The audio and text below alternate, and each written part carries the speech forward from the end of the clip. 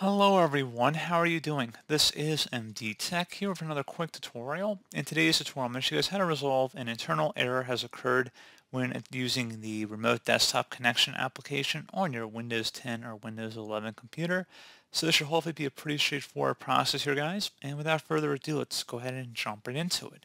So all you have to do is open up the search menu and open up the remote desktop connection client. So just go ahead and search for remote desktop connection. Go ahead and open that up. If you had a shortcut on your desktop, you can open up that way as well.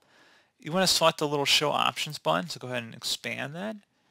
And now you want to select the experience tab where it says reconnect if the connection is dropped. You want to uncheck that, and then you want to select the connect button. And then again, you would proceed with the connection information. We don't have it filled out in our case, but if you did, just keep that unchecked and then attempt to connect, and then hopefully that would resolve the problem. You can also attempt to disconnect from any VPN connections as well. So if you close out of here, open up the search menu and type in VPN. Best match, you'll come back with VPN settings. Go ahead and open that up.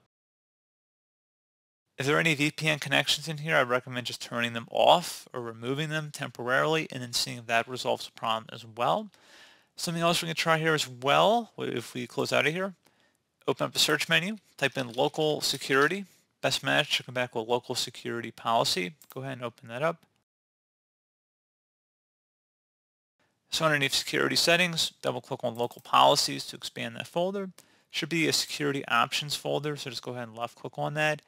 And then on the right side, you want to locate something that says system cryptography. So I'm just going to scroll down. And again, there's two items in here. The first one, we're going to use the second one here. It says use FIPS compliant algorithms for encryption, hashing, and signing. Double click on that, and you want to set this to enabled, and then select apply and OK.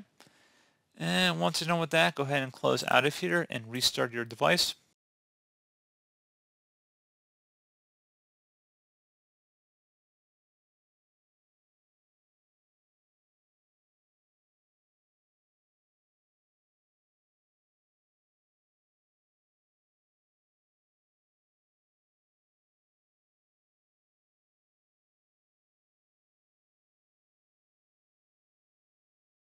And there you go, guys. Should be as simple as that, and hopefully that has resolved your problem.